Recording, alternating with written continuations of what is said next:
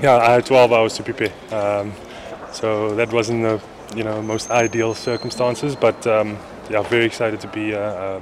It was probably the best 12 hours that I could have had anyway.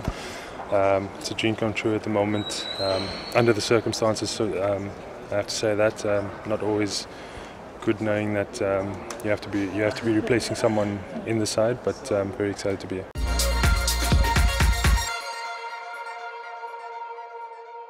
My ambitions are to perform at this World Cup. I want to put in everything that I can. I've worked hard over the past couple of weeks, just knowing I'm on standby. Yeah, I have worked hard over the past couple of weeks, and I just want to make sure that I can contribute in every way to the Proteas attack.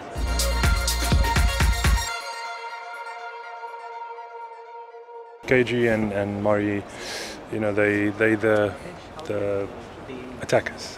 They the threat on the field. For me, I'm not going to say I'm the biggest threat, but I bring a lot of my own skills to the game. I'm a strike bowler, so that's what I want to do.